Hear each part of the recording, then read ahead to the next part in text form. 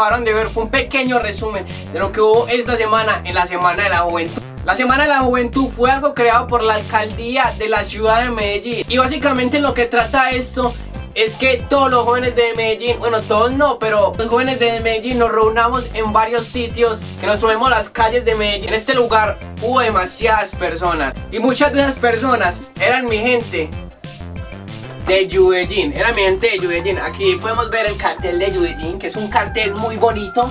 Entonces lo voy a volver a poner aquí para hacer algo bonito. Y pues no tengo nada más que decir sobre esto. Espero que les guste el video, porque esto sigue. Espero que les guste bastante y pues empecemos.